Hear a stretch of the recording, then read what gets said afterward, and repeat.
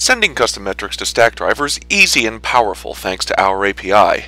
We have a full walkthrough on the Stackdriver knowledge base. Basically, all you have to do is define your custom metric with name, value, and a timestamp and post it as JSON encoded data into our system using your Stackdriver API key. We have libraries for Ruby, Python, Perl, and other languages that take locally defined variables, convert them into the appropriate format, and submit them using your API credentials. Once the data is coming into Stackdriver, there's a few ways that you can use it. One is to create a new custom dashboard. We'll call this Custom Metrics.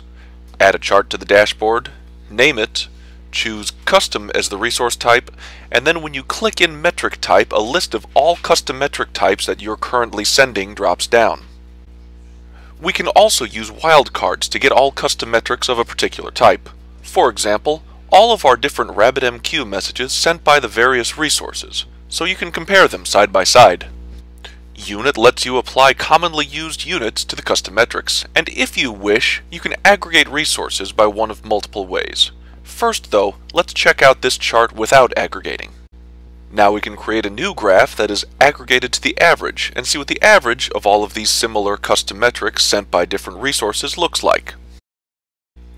Now another way to consume custom metrics is via groups.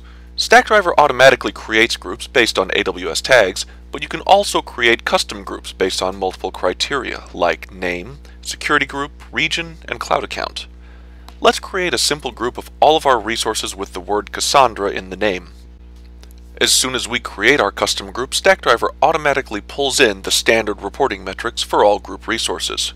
After that, you can add your custom metrics graphs just as you did in our custom dashboard. Note that the custom metric is not necessarily attached to the resources in the group, but by including it on this custom group page, we can use it as an indicator of our infrastructure status.